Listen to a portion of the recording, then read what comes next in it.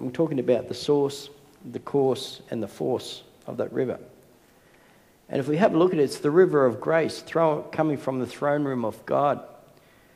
And it talks about the progression, I believe, of the Christian experience as well. See, Ezekiel had a vision here, and he had a person, an angel, leading him through. And I really believe it represents the grace of God that God puts upon our life, the love, the redemption, and the healing of God and the Holy Spirit.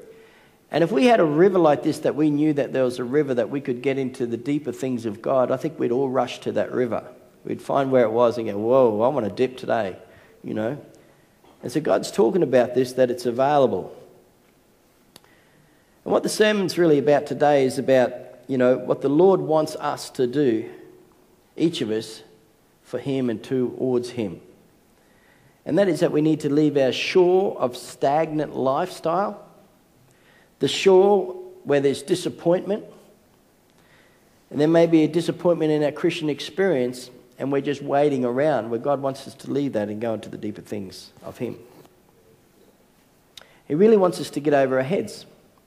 So the first thing we see there is that the water's to the ankle, and that's verse 3. And I believe the water's to the ankle is really speaking about, you know, the new Christian experience. For the river isn't any good for a start unless you get into the river. It can be there, but unless you decide to get into the river, it's not going to do any good for you. You're not even going to get wet. You can look at it and you can watch other people get in. And Ezekiel was led by the messenger, we see in verse 2. And if we obey the leading of the Holy Spirit of God, I believe that he will take us into a deeper walk with him and a deep revelation of him. And we'll experience things in our Christian walk that maybe we haven't experienced before. And I really believe the water to the ankles there is an introduction to Christianity. You see, there was only a little bit of the man in the water, which is in the things of God, but there was more a man outside of the water. And as you grow as a Christian, you become a Christian, there's so much you don't know about the things of God, but you've had a touch from God or you've met the Lord, and it's only a small part of your life, but man is still the largest part of the life. You know what I'm trying to say?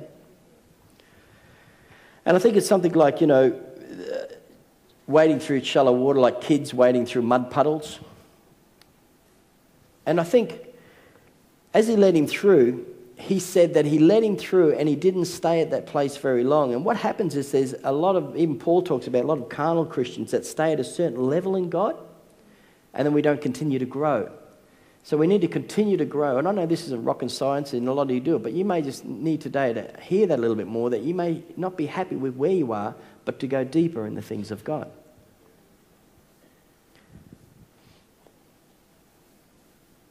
The great properties of the water didn't have any effect on the man of God. As the man walked through, here's the water. As he walked through on ankle deep, the water didn't affect him too much. You ever walk through water ankle deep? You can walk through and have a good time. The water doesn't really affect you. You can still walk your way. You can do whatever you want to do. Kick the water out the way. And you can have your own way. But he says, let's not stay there. Let's go a little deeper. So he went further down to the knees in verse 4. And after measuring off about a third of the mile, increased the depths to the knees. And I believe the knees talked about there is the next growth is about our prayer life. And as Christians, as we grow, it becomes a part of our everyday life. And remember that the river flowed from the altar of God. And that's a place of worship. And it's also a place this is a place that we grow more in our Christianity. We need to go further in the things of God. Even Jesus in Matthew 26, he says he went further away from them. He separated from them so he could get in the presence of God in the Garden of Gethsemane. And he said, not my will, but your will. It was when he separated and he went further in the depth of the experience of togetherness with God, he could find the will of God and he could find the strength and go deeper in the Lord's will and have strength in what he has to do.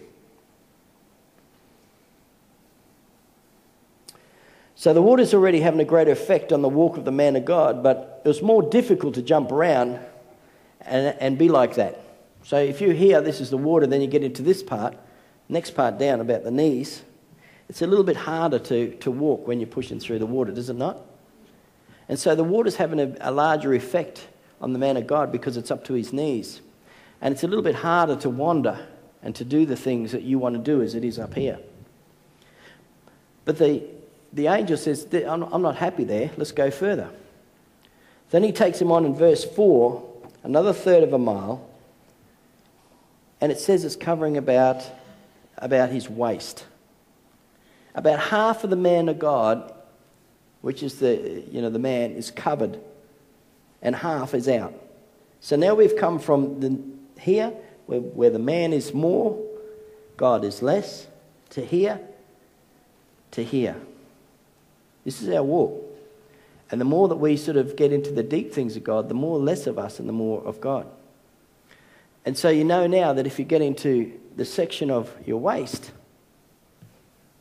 it's even harder to wander around. It's harder to push through. Ever tried running with waist deep of water? It's good for exercise, but it's slow, yeah? And God wants to take us into that way, that we can grow more and we can go more in Him. Now, this time I believe that Ezekiel was giving in to the power of the water. When you get up to here, the water starts knocking you around. You ever been in a wave down the beach and you're up around this thing and the water's knocking you around and moving you around because there's not so much of you sticking out. And when the Holy Spirit really gets a real touch of us and we say, God, take me for a swim. Take all of me, even as Peter says, don't just wash my feet, wash every part of me. When He does that, well then what happens is that we're more controlled by Him and His forces and His waves rather than us. And then in verse 5 he says that the waters are there to swim in. So deep you couldn't walk in, you had to swim.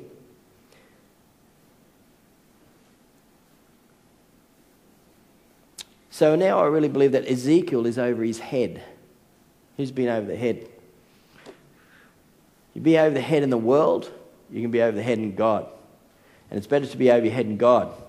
The only way that you can survive is swimming in Him. And let Him guide you and help you through. So now you see Ezekiel had to swim. And it takes faith to swim. It takes your energy as well. It didn't occur just by the man, but the man had to give into the water as well. They both work together. When you're swimming, you're giving it the water, plus you're doing your work.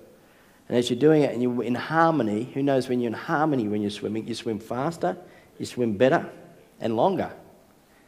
It's those who fight when they're trying to swim and they can't and they're worried or they're panicking or they have fear that they're going to drown, that really you're not giving in to the flow and moving with it. If you have like a current coming with you, the worst thing you do is go against the current. I experienced that. I could not swim, man. I couldn't believe it. I was only from there to the shore and I just couldn't get there until I gave in and I went with it and around. I was fine. And we have to be the same. We need to get into the water with the things of the Lord and move through. There's a balance that we need to put in our life. And I believe too many Christians resolve to just sitting on the bank and watching other people do the swimming. It's good that you're up to your knees. It's good that you're over your head. But where is your life? We can't live on other people's experiences or the other anointings or the other things that are going around the world or what other people are experiencing. You can long in your heart to say, God, I want to be in that river. I want to be that deep. I want to go in those places with you. I seek those things. But listen, don't live in their experience. You know what I'm trying to say here? You've got to live in yours. You've got to be real with where you are and continue to move on into the deeper things of God. And God's asking that even today, that we need to be people that I ask you, where are you in your walk?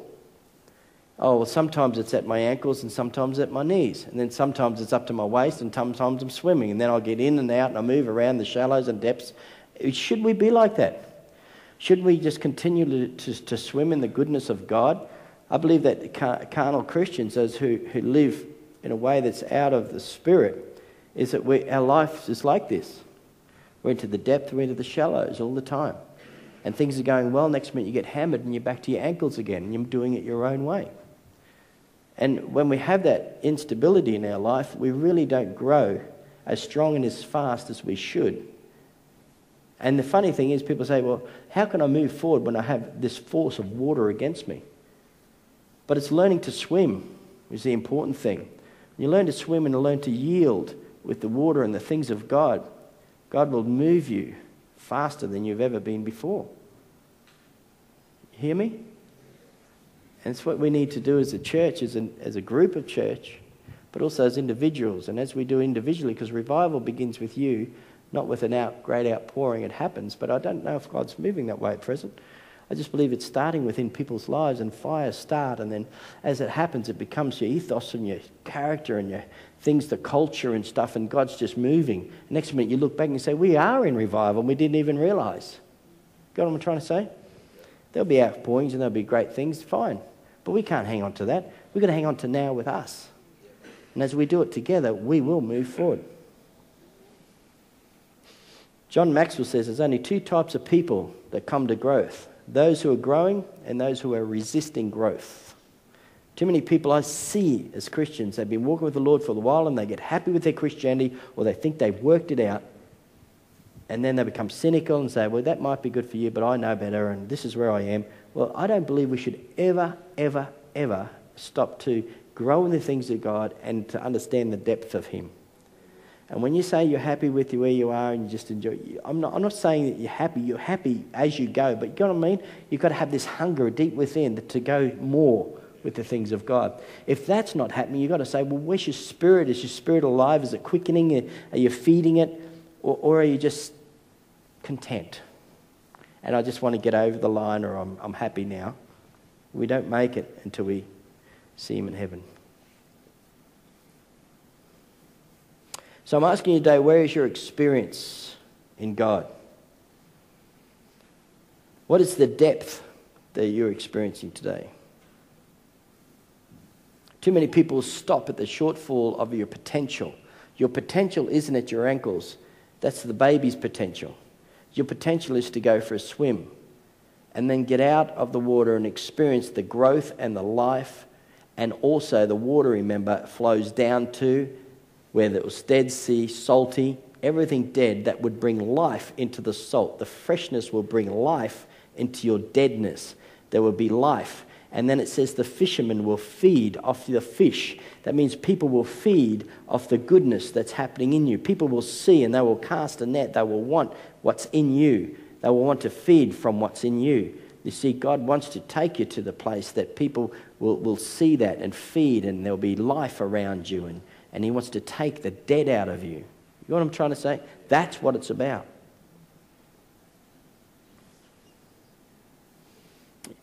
There's a saying says, if what you did yesterday still looks big to you, then you haven't done much today.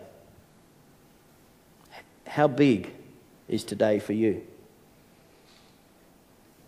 I'm wondering today if you would choose to go deeper with Him. If you would leave this place and say, God, I'm not going to be happy with my hunger level for you, because I believe it can always grow more. Happy as you go, but pressing in for more.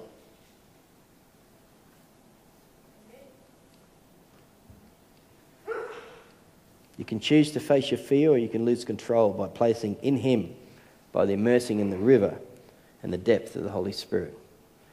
Walk in your own way. Experience the unknown. Don't go the 1/3 down the track to see if it is deeper or whatever it is, or you can paddle in the small parts and stay safe and never really experience what He has for you further in your Christian walk.